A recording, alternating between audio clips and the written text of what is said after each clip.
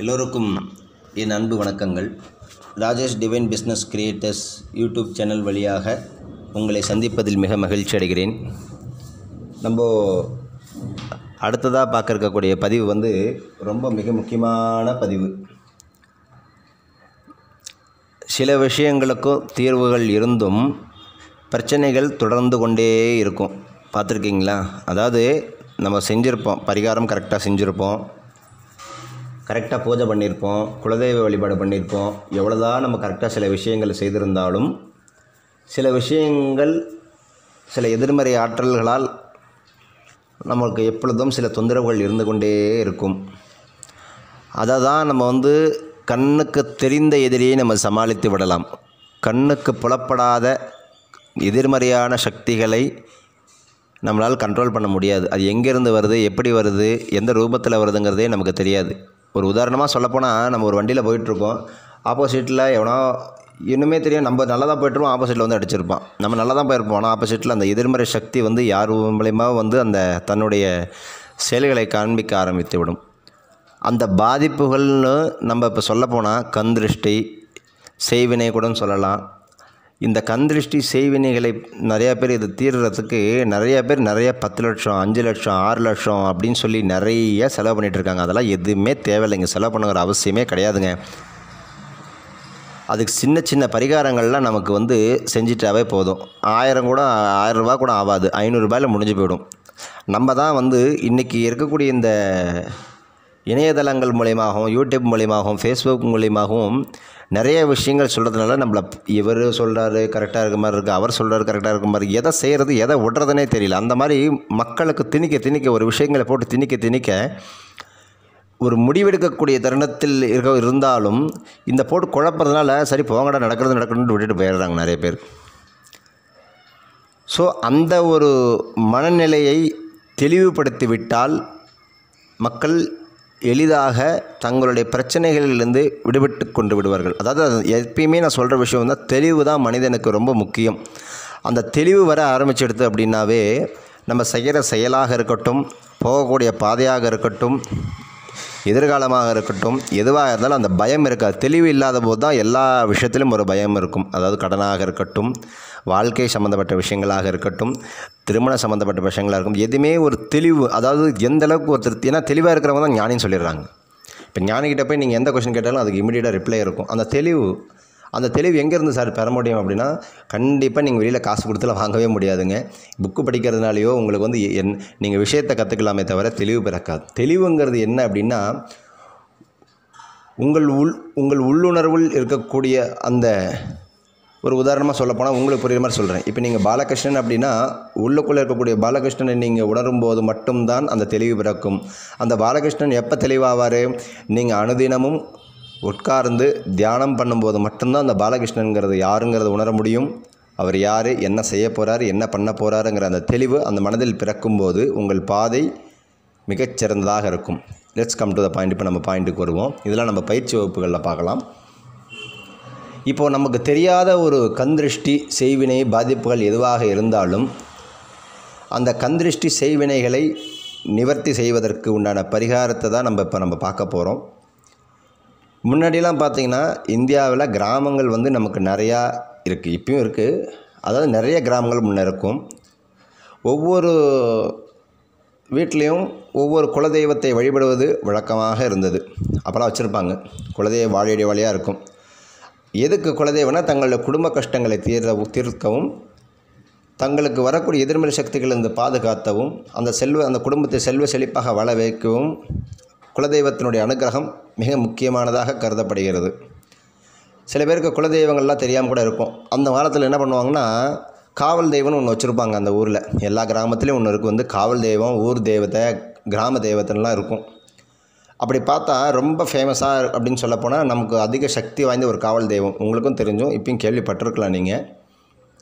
அதாவது காவல் தெய்வமாக இருந்து காத்து ரட்சிப்பவர் முனீஸ்வரன், கேள்விப்பட்டிருப்பீங்க. அதாவது முனீஸ்வரன் காவல் தெய்வமாகவும் கந்திருஷ்டிகளை நீக்குபவராகவும் செய்வினை பாதிப்புகள், கடுமையான செய்வினை பாதிப்புகளை நீக்குபவராகவும் முனீஸ்வரர் பெருமான் அருள் பாலிக்கிறார். தீய சக்திகளை அழிக்கும் சக்தி படைத்த முனீஸ்வரன்.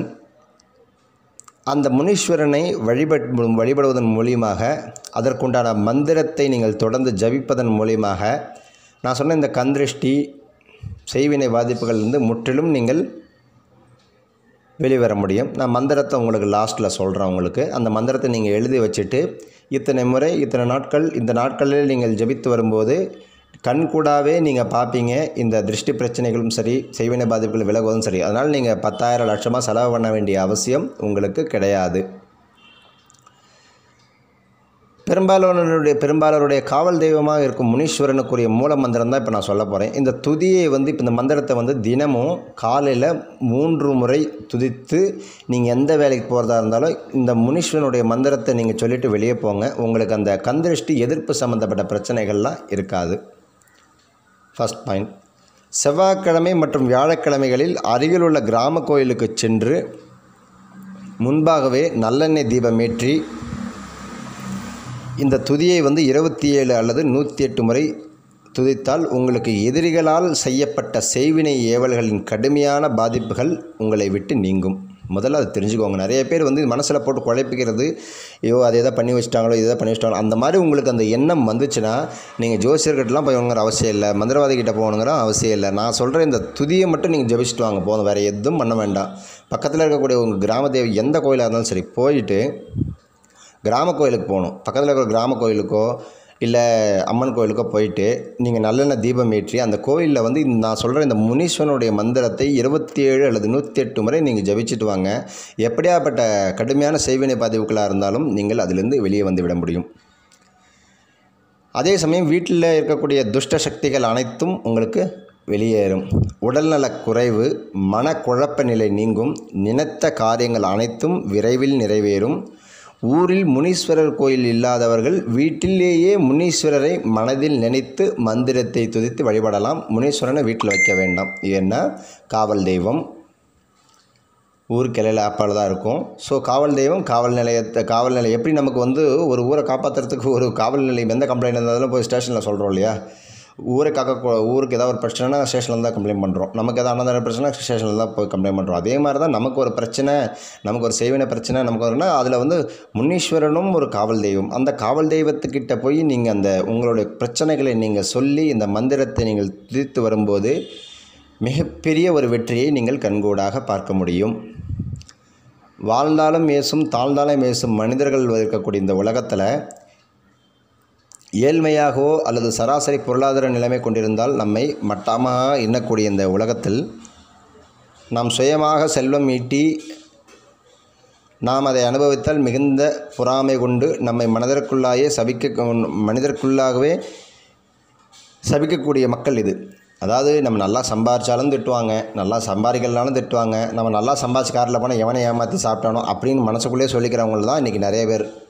ஒரு சில பேர் நம்ம அழிய வேணும் என்பதற்காக தீய மந்திர வேலைகளை, தீய மந்திரிக கலைகளை பயன்படுத்தும் கலைகளை கற்றுக்கொண்டு இல்லை யார் அவங்க பண்ணுறாங்களோ அவங்கள்ட்ட போய் செஞ்சிடுறாங்க. இது என்ன பண்ணணுன்னா, அப்படி செய்யும்போது அவருக்கு நம்ம எப்போ செய்ய ஆரம்பிக்கிறோமோ நமக்கே தெரியாமல் அந்த துஷ்ட சக்திகள் நம்மளை பீடிக்க ஆரம்பிக்கின்றன. நம்மளையும் தாக்கும் அவங்களையும் தாக்கும். ஆனால் சொல்லுவாங்க நம்மளுக்கு அப்படிலாம் கிடையாதுங்க. எய்தவன் யாரோ அடி வாங்குபவன் ஒருத்தனோ அப்படிங்கிற மாதிரி ஒருத்தன் அடி வாங்கிட்டான்னா அவனுக்கு அடி எவ்வளவோ எய்தவனுக்கு டபுள் அடியும் விழும். எய்தவனுக்கு அதாவது அடி விழுந்தவனுக்கு அப்பயே அடி. எவன் செய்ய சொல்கிறானோ அவனை விட டபுள் மடங்கு அடி. அதனால தான் எப்பயுமே எண்ணங்கள் சுத்தமாக இருக்க வேண்டும் என்பது பெரியவர்கள் சொன்ன வாக்கு, எண்ணம் போல் வாழ்க்கை. ஸோ அத்தகைய பிரச்சனைகள் அனைத்தையும் தீர்க்கும் முனீஸ்வரரை நாம் வழிபடுவதால் வாழ்வில் துன்பங்கள் நீங்கி அனைத்து நன்மைகளும் உண்டாகும் என்பது முனீஸ்வரனுடைய வாக்கு. மந்திரத்தை சொல்கிறேன், எழுதி வச்சுக்கோங்க. ஸோ செய்வினை பாதிப்புகளாக இருக்கட்டும், உடல்நல தொந்தரவுகளாக இருக்கட்டும், மனக்குழப்பங்களாக இருக்கட்டும், காரிய தடைகளாக இருக்கட்டும், நான் சொன்னது விஷயம் ஒரு நாளைக்கு 3 முறை சொல்லிவிட்டு இந்த மந்திரத்தை 3 தடவை சொல்லிவிட்டு வெளியே போங்க. இல்லை அப்படின்னா செவ்வாய்க்கிழமை மற்றும் வியாழக்கிழமை பக்கத்தில் இருக்கக்கூடிய கிராம கோயிலுக்கு போயிட்டு நல்லெண்ணெய் தீபமேற்றி 27 முறை அல்லது 108 முறை ஜபித்து வரும்போது உங்களுடைய செய்வினை பாதிப்புகளும் சரி, உங்களுடைய காரிய தடைகளாக இருந்தாலும் சரி அனைத்தும் நீங்கும். மந்திரத்தை சொல்கிறேன், எழுதி வச்சுக்கோங்க.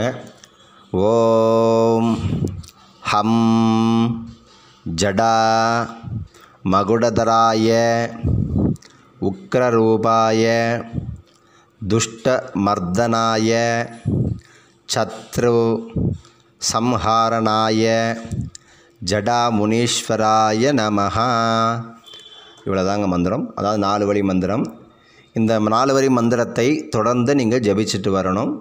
நான் திருப்பி கூட உங்களுக்கு சொல்கிறேன், நீங்கள் எழுதிக்கோங்க.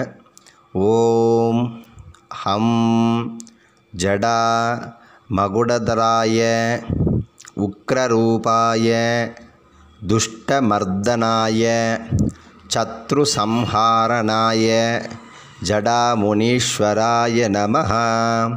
ஓம் ஹம் ஜடா மகுடதராய உக்ரரூபாய துஷ்டமர்தனாய சத்ரு சம்ஹரணாய ஜடாமுனீஸ்வராய நமஹ. ஓம் ஹம் ஜடா மகுடதராய உக்ரரூபாய துஷ்டமர்தனாய சத்ரு சம்ஹாரணாய ஜடாமுனீஸ்வராய நமஹ. இவ்வளோதாங்க இந்த மந்திரம். இதை இப்போ நான் சொன்ன மாதிரி நீங்கள் தொடர்ந்து ஜபித்து வாருங்கள். நீங்கள் இந்த மந்திரத்தை சொல்ல சொல்ல சொல்ல சொல்ல உங்களுக்கு அந்த மந்திரத்தினுடைய அதிர்வலைகள்